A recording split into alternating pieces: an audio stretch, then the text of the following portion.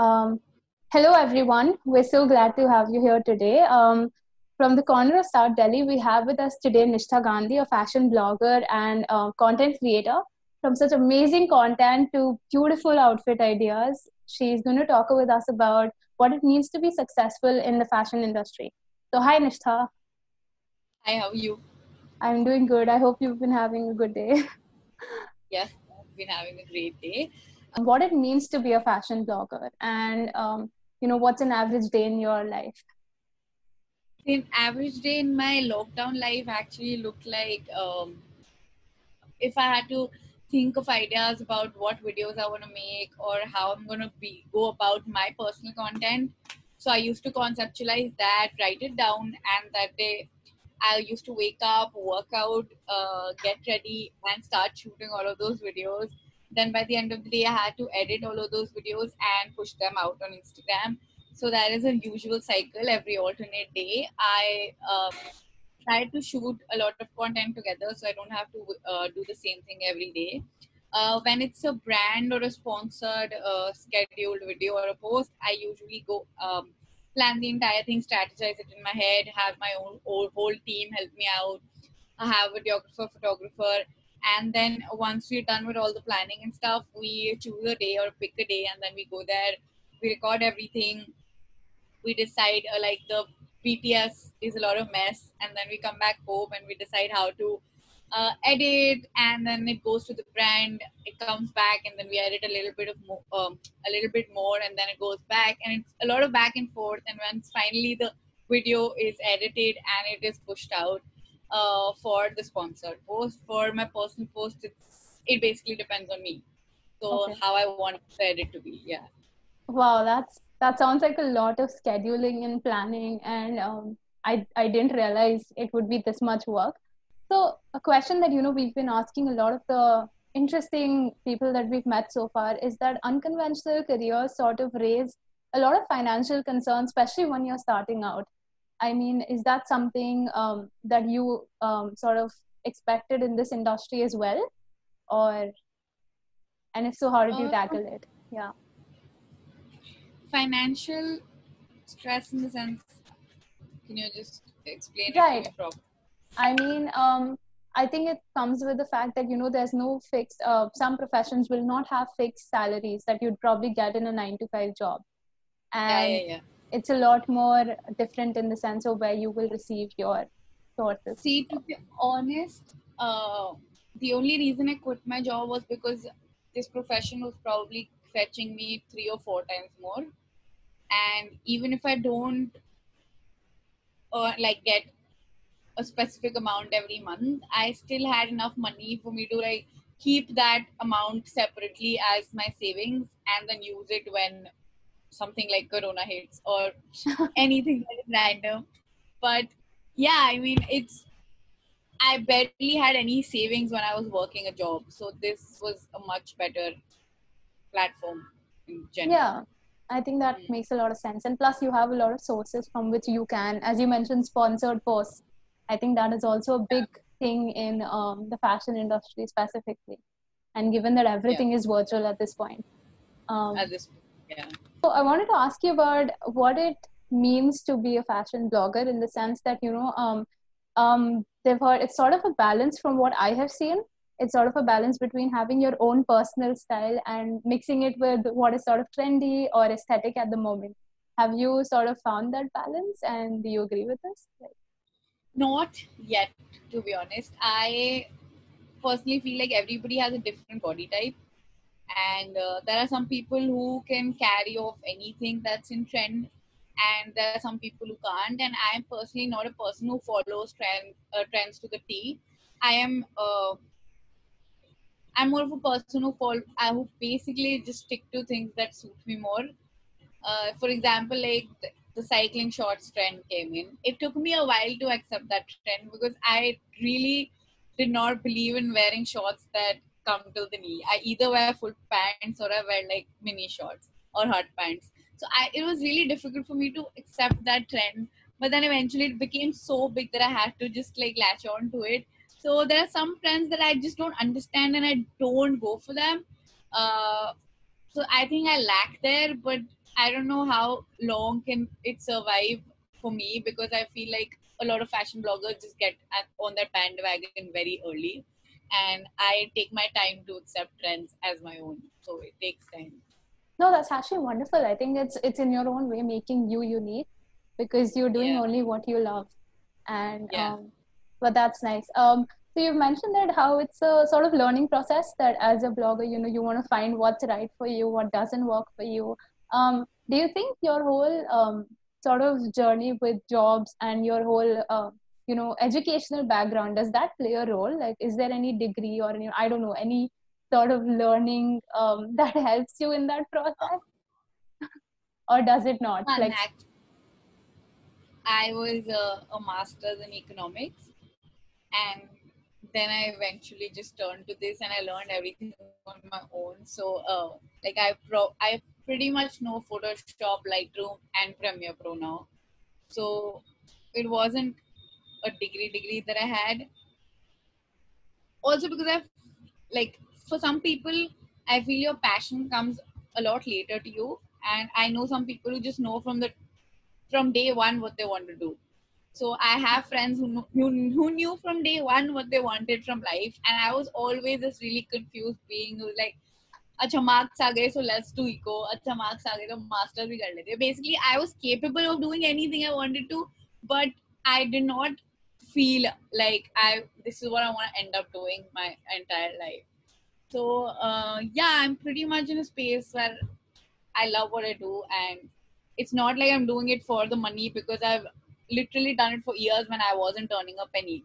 So I know for a fact that if money is coming, very good, because I don't have to go to other ways to earn my bread, and still do what I love and earn my bread through that.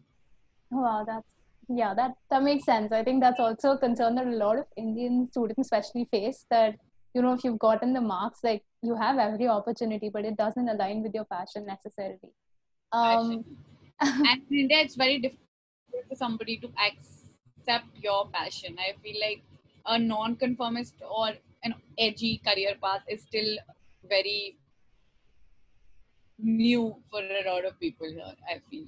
Yeah, that's completely fair. I definitely understand what you're coming from. Also, to sort of bring up what you've mentioned about video editing and Premiere Pro and all of these additional skills, do you think that comes hand in hand with your work as a fashion blogger? Like, that's something that becomes essential along the way? It definitely is essential. There's no way you can be blogging in the current scenario where everything is short span and you have videos and you have pictures to put out there, because everything is visionary now. You people don't even go on websites and read, I think, anymore. So I feel like editing comes very handy. There are some people out there who wouldn't edit anything, because they have teams from day one and they have people taking care of stuff for them. But I've always been a very independent one woman army sort of a person who I somehow just feel, even if I give my work in somebody else's hand, I will be so controlling of the fact that I want this thing this way, that they won't be able to work and I won't be satisfied. So I might as well do a lot of things my own way. So I tend to think that I should be dividing my pressure amongst people. But then again, I feel it's more pressure when the output doesn't come out my way. Right. So you have to be like adapt with all of these things yourself as well. Yeah, I think that's fair, especially in the fact that we're sort of progressing in this industry. So it becomes sort of an essential thing at this point, where if you want to be better or you want to have an edge over the others, it becomes a little good to have those skills. When it comes to like projects that you've taken up, is it a lot more of doing what you personally are okay with? Because I assume that a lot of projects come your way, but it's not like someone can choose every single project out there. Yeah, of course, you can't choose. Some of them are out, like some of them are very low budgets and you are not willing to do it. Some of them don't align with your values, you don't do it. And yeah, I mean, and plus, I think working with brands also depends on how the brand is dealing with the project. So when it's my personal content, I have a lot of liberty in choosing or doing what I want to do. But when it comes to brand project, they have guidelines and specifications that you have to follow. That there's very less creative freedom. So sometimes it's just annoying and you don't want to work with a specific brand. So it's like that. Yeah, I completely get that. That's that's definitely understanding. If there's anyone who's interested in this industry, and you've probably just gained a lot of experience in it, what would you advise them? Like, what is something that would come from you that you feel is something they should know?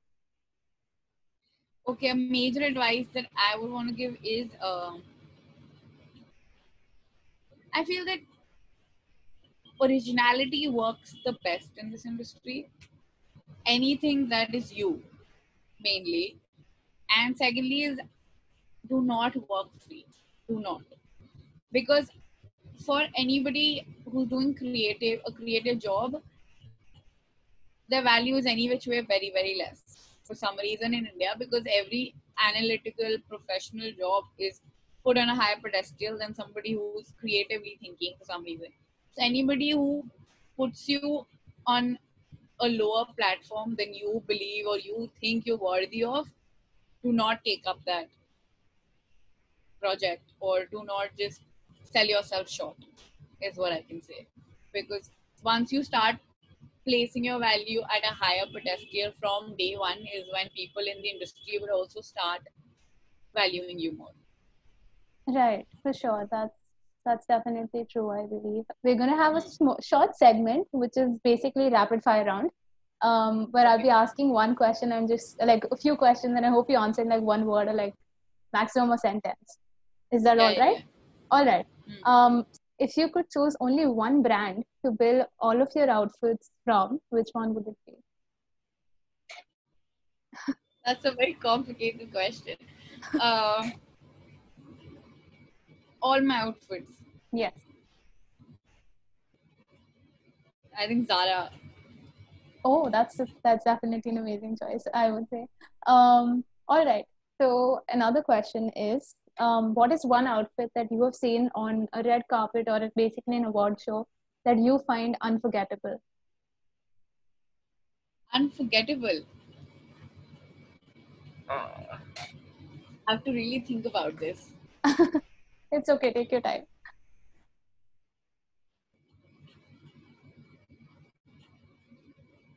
I can't right now. Nah, I don't have anything in mind like that on the top of my head. Okay, that's completely all right. We'll move on to the next But question, I which did see this one dress, which wasn't a red carpet dress.